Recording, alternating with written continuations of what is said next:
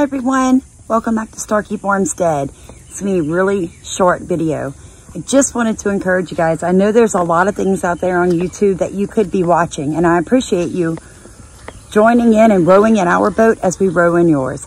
Let me tell you why we are unique in what we do.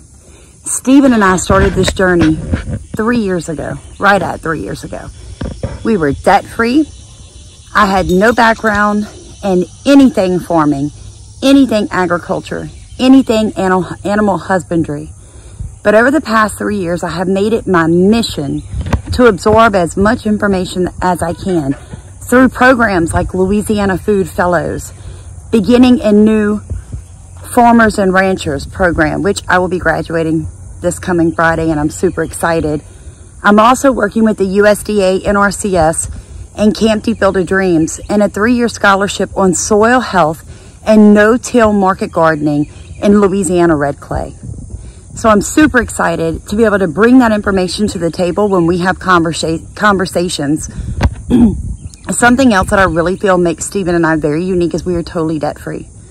We have no credit cards. We have 4 types of small livestock on 2 acres of homesteaded property in Southeast Louisiana. We want to help you figure out how we did this. We want to talk to you about getting out of debt. We want to talk to you about cutting up your credit cards.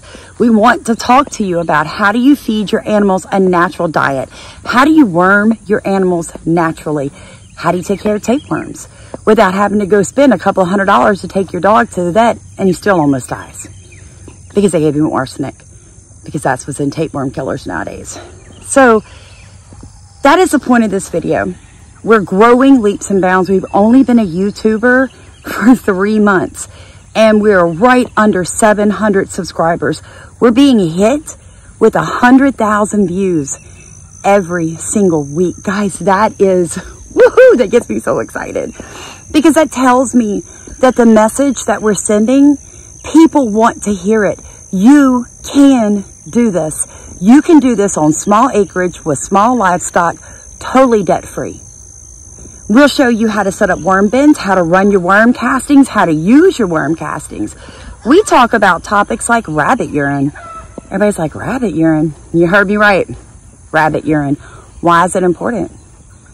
Guys, everything on your farm, your homestead, your hobby farm, in our case, our farmstead, can be used to create a sustainable loop system where your cost of doing what you're doing goes down. Every time I see an increase in commercialized fertilizers, I thank God. I literally sit there and I go, thank you, Jesus. Because guess what Starkey Farmstead never, ever brings in as an input? Commercialized fertilizers. We make everything right here. Everything right here goes back into the garden, which then goes back into the animals, which then goes back into the garden. Y'all, my overhead cost to run a 2-acre farmstead with almost 90 small livestock, not including the red wigglers, is honestly, my husband and I were doing the math the other day, it's like $45 a week.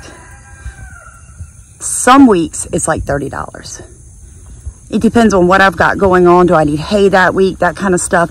We are trying to learn to produce enough hay for our rabbits here at Starkey Farmstead. I just don't have quite enough property. I was going to do a video on it. I let the grass grow. I knocked it down. It wasn't enough to even make a bale. So that is something I'm going to have to think through. I'm going to have to find local farmers who have hay that want to network with me, and I'm going to build a community. And that's what I would like to do with you. Why I'm telling you, yes, there's a lot of YouTubers you can watch, a lot of homesteaders out there, but very few of them do it the way that Stephen and I do. Very low inputs, extreme outputs. As you increase your outputs off your farm, your homestead, your farmstead, your hobby farm, you're increasing your income. That's the key.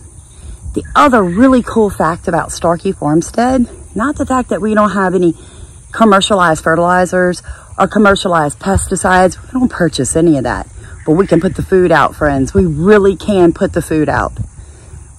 Other unique thing about us is we don't have any heavy equipment on this farm that we use. We don't use tillers. We don't use tractors. We don't use any of that. For small acreage farmsteads, homesteads, please don't let other people tell you that you can't do this without heavy machinery. Because guys, as the gas prices go up, as fuel becomes iffy, we're looking at mass electrical grid breakdowns across the United States in the next couple of months. It's happening all around the world. Why wouldn't it happen here? Say it all the time, wake up, America. So you want to be able to farm and homestead without the dependency on that type of machinery.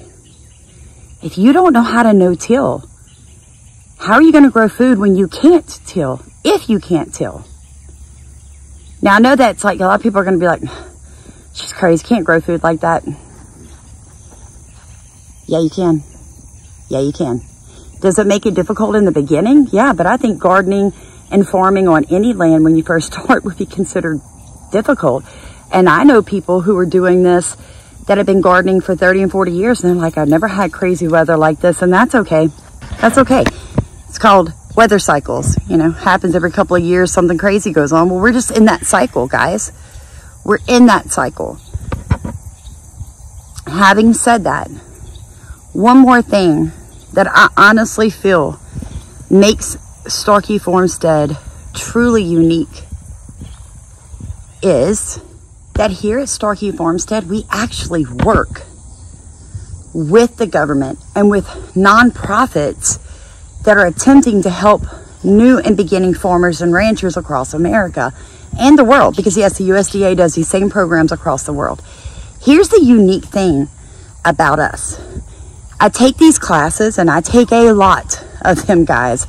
I've had FSMA training, which is the food and safety produce training classes. I work with the USDA. I work with the NRCS. I now work with the CIG. Love the alphabet groups. But I'm also a very firm believer in the American Constitution. And I am a firm believer in every time they say something that rings a bell in the core, in the pit of my stomach, I come back and I am very honest with you guys about what is going to come down the pipeline. So if you're new at this, if you're old at this, and you're beginning to worry, we're a great place to start, because I'm going to break down for you what is going on with food policy across America. What is going on with food policy in Louisiana? Guys, this is so important. There is so much nonsense going on in the world, and it's all screaming in your ear. And the reason it's doing that, because they really want to take your focus off of what the real problem is. With no food, everything falls apart. You start shutting down farmers, people start going hungry. You have mass chaos and insurrection. Don't you think they know it? Ask anybody that's ever been in war, combat, or any kind of overseas initiatives or whatever. What's one of the very first things that they do? They knock out power grids, take out hospitals, local police, and they bomb food processing centers, farms. Yeah, they do that. It's called warfare. Now, if you look back in American history in the last year, how many of our food processing plants have burned? Do you hear that bell in your head? Because I sure do. You better get prepared. I'm not necessarily what I would call a prepper, because I'm a survivor. And I have a lot of natural resources where God put me. I thank God for that every single day. But what I am is an educator. That's what I was prior to becoming a homesteader and a farmsteader. Is where my passion, it's where my gift is. It's the anointing that God gave me. And I really want to invite you to row in the boat with Starkey Farmstead. Let us row in your boat. Let's educate each other. Let's have common human discourse.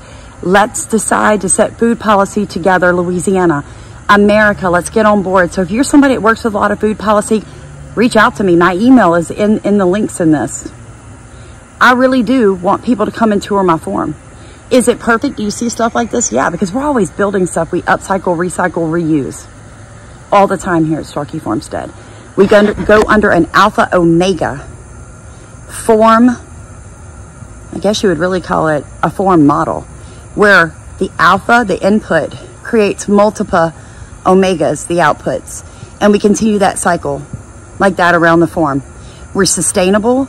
We're eco-friendly. We have a zero food waste policy on this farm. We're steadily backing away from the little bit of $30, sometimes $45 a week we have to buy and feed. And I was actually incorrect when I said I spent $45. I can't remember the last time I spent that in a week. Honestly, I think here lately it's been between 25 and like 38. But the cost of feed is steadily going up. So that's why I'm backing mine off. So you guys have a blessed day. I hope that you like, comment, and subscribe and decide to row in the boat with us, because guys, we are not going to stop. If you have started this journey with us, watch at the end of the scholarship program we're in 3 years with Campty Field of Dreams. Watch what we're producing out of that garden. Watch the health of that soil as we no-till it, as we regenerate it, and we do it completely organic. You don't need the world's inputs. They have programmed you to be a consumer. Let Starkey Farmstead help you become a producer. You guys have a blessed day.